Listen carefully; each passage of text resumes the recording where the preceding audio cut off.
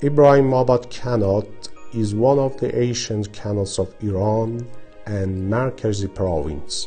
It forms the longest west structure with the length of 11 kilometers originating from Haftatgalla mountains, and it continues to Ebrahim-abad village.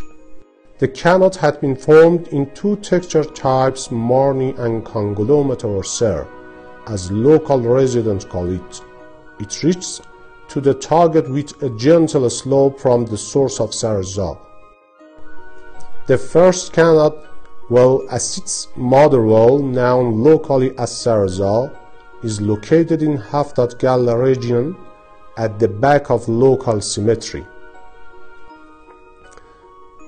The Qanat includes one main field and two secondary fields locally known as Rona and Gusht. The main field include 311 wells. Rona field contain 15 wells and Gusht field include 22 wells. Generally speaking, the Qanat fits 100 hectares of Ebrahim-abad village lands.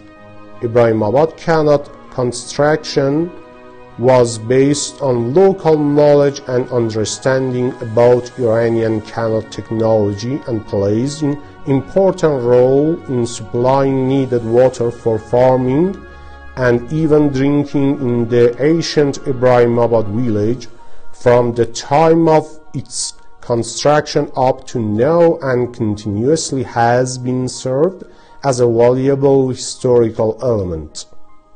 The historical cultural monuments have been registered in the list of national monuments under the registration number of 31,150 in March 12, 2014.